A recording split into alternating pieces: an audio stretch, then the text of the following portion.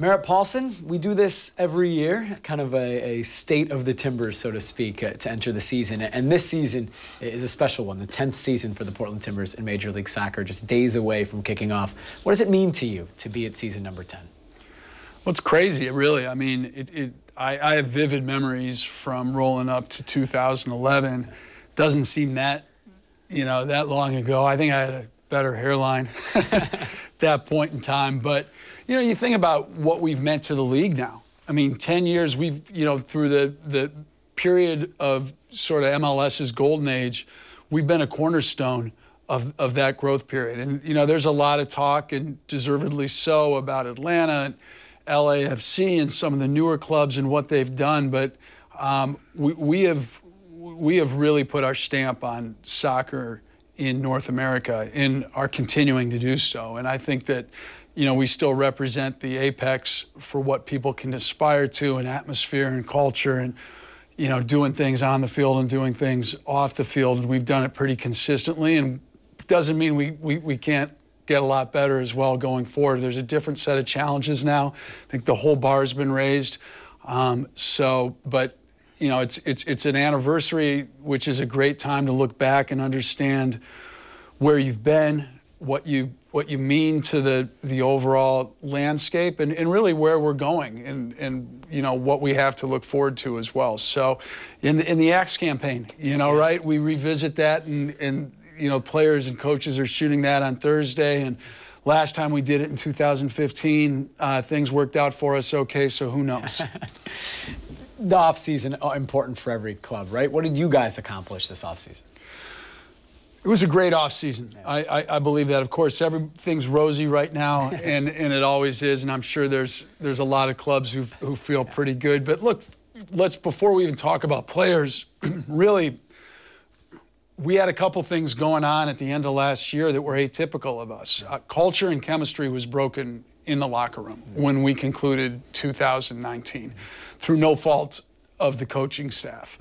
And that's been repaired right now. I feel very comfortable about that. There's a great vibe around the locker room, around this team. We went out and got some top-end talent this offseason, and some really big ads. And I think that we've got a guy who can help out our center back core a lot. In Zuprich, I feel really good about the 4 center backs we have, and the depth we've got there. I mean, depth isn't going to be an overall theme, and because I think that Gio's got some really difficult decisions to make, and hopefully to the collective benefit of the team. We've finally got a competition up top as well. When you look at where we are at the forward position, we've never had production historically on the right wing in terms of goals and assists. And if we can, get now on the right what we've had on the left, call it 8 goals or so and 10 assists, which I think is very possible as well from a starter there, in Jimmy. Yeah. It's pretty enticing. So I think that a lot of good things. But I'll say this, this league has had a great offseason. There have been a lot of good additions, and every team's got a guy that can hurt you right now. And dating back to as far as 4 or 5 years ago, our team's been a team that's confident that it can turn it on when it needs to, can sort of peak in the playoffs. We'll get it done when we have to, and, maybe we go up a goal and we slack off a little bit. I don't think we can do that anymore. I don't think this league allows us to do that anymore. And we can compete, but we've got to be consistent, and we've got to kill that trend. And we've got to kill that trend in our own locker room. We need to be a lot more consistent. We just cannot take the pedal off the floor. And I think that home field advantage is a lot more important under the new playoff format. We saw that last year. We need that home playoff game, and we need to be competing for top spot in the West. Let's talk about the league as a whole. 10th season for you guys. It's the 25th season for the league. It is a big season.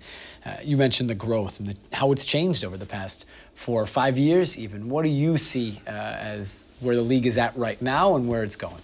The quality's undeniable. And in this offseason in particular, I'm pretty interested to see how it all pans out.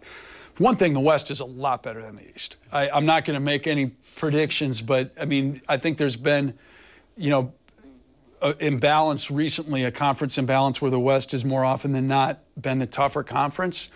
I think that gap might be bigger than it's ever been, would be my prediction right now. You look at the quality of the additions that the Western Conference made, and maybe a couple of the teams that have been really good in the East haven't had as great off seasons. So who knows? I mean, there's going to be good teams in the East, New York FC, and I'm sure Atlanta, Toronto, and Columbus looks like they had a decent off season.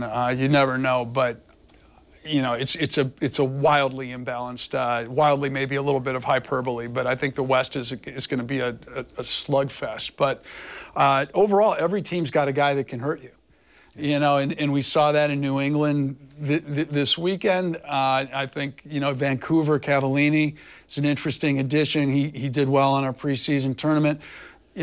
Every team now has a top-end talent that can punish you, and that's a great thing. And I think that the influx of talent from Liga MX is a pretty interesting trend that we're seeing. Owners being willing to spend on more top-end talent in general, and I think it's going to bear out to be a really, really interesting season. You mentioned being at the apex of MLS on and off the field and how difficult the West will be. What are your expectations? How does this group kind of stay at that apex in 2020 in the Western Conference? This is a group this year that can compete for every trophy, and that's our expectation. Making the playoffs is not a goal for the 2020 season. We've got to be a top team in our conference, and we've got to compete for trophies. And again, I talk about the fact that we've fought complacency, and really, in some ways, maybe we used it as an advantage, again, to peak when this is a playoff league.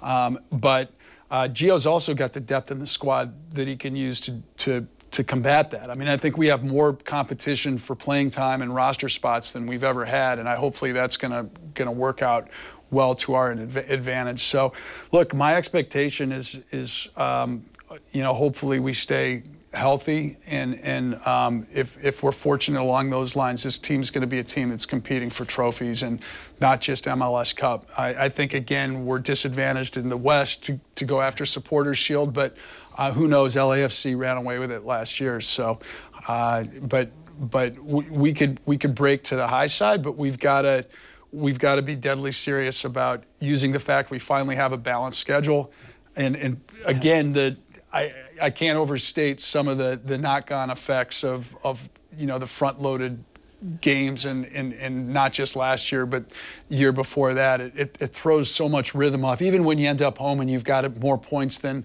you thought you needed to compete, you got to totally change the way you play. And there's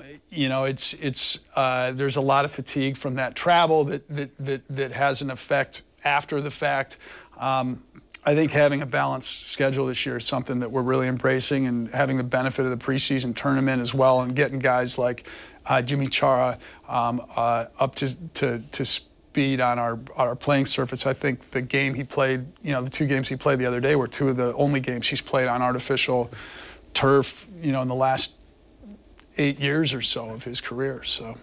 You mentioned competing for trophies. One of the trophies you guys will compete for is the Leagues Cup, which new to the Timbers, second year, and expanded this season. How's the team going to approach the Leagues Cup?